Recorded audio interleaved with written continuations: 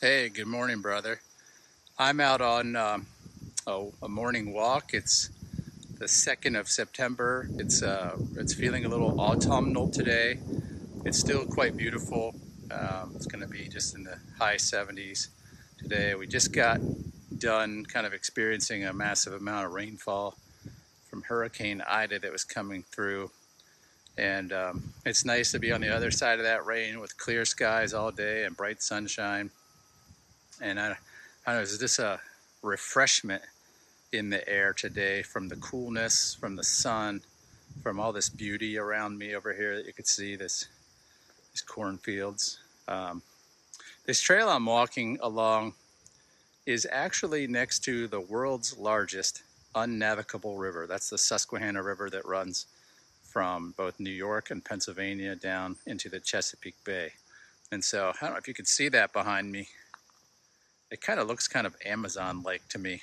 Not Amazon the company, but Amazon River. Um, the reason it's called an unnavigable river is because there's no way to get in a boat at one tip and go all the way to the Chesapeake Bay by boat. It's unnavigable because there's a series of dams or obstacles that really kind of prevent navigating by boat. And so it can be a little bit misleading because it makes it sound like the river is impossible to navigate, but it's not, right? If I got a kayak out right now and dropped in there, it would actually be a pretty fun ride, and it's very worthwhile to do that. It's a beautiful river. There's an epic scenery. It's quite entertaining in areas. It goes through some neat territory.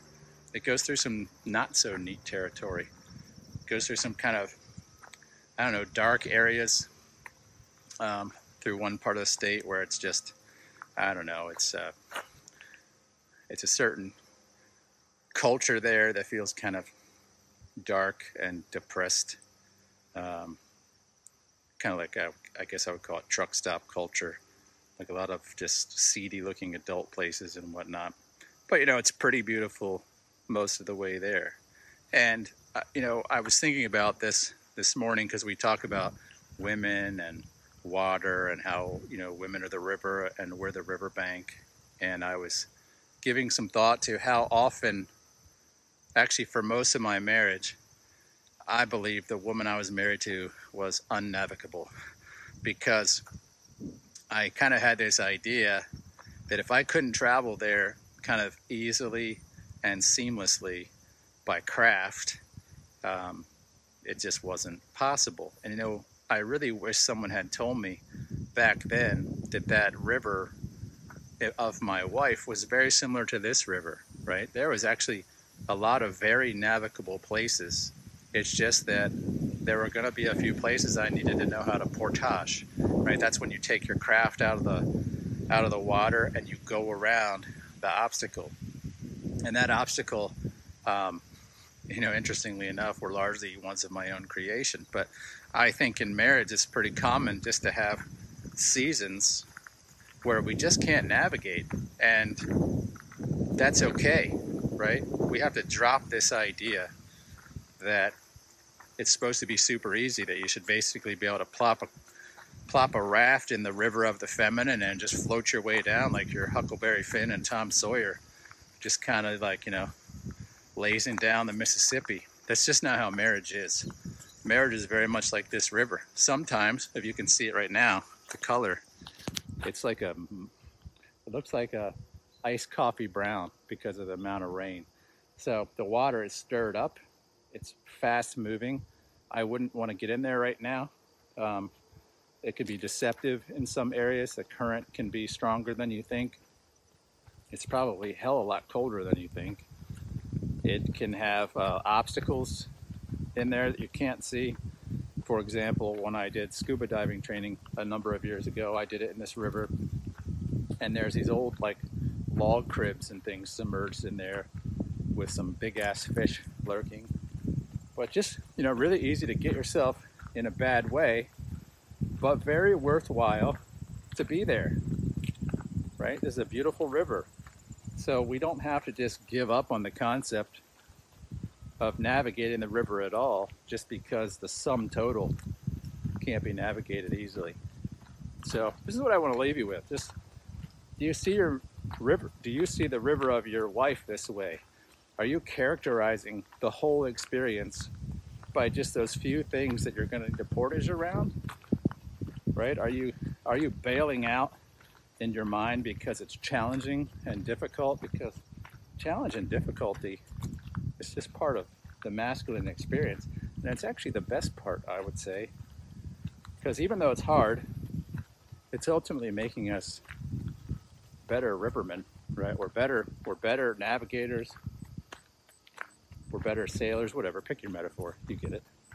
So I'm just encouraged by that. I feel like I've portaged around the most difficult parts of my marriage, and now it's actually been the easiest. But you know, it took 20 years of floating down and encountering those obstacles and really getting over myself and getting over my need for it to be easy and getting over the story I had in my head that it was unnavigable. And I'll tell you what, since I've done that, it's been really good. And I'm confident that yours will be too. So here's what I want you to do. If you're feeling stalled, basically, like you've pulled your raft or kayak over to the side of the river, you've folded your arms in protest, and you're saying, I'm done. I'm not going another foot down this river because somewhere on it, it's unnavigable. I want you to reach out, because there's no reason to stop your journey just because there's a challenge. I help men basically portage all the time. I help them get around these unnavigable obstacles so they can return to navigating on the river, enjoying the feminine experience, enjoying their part in it, and enjoying the ride.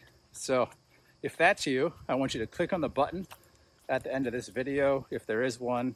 If not, go to www.svenmasterson.com.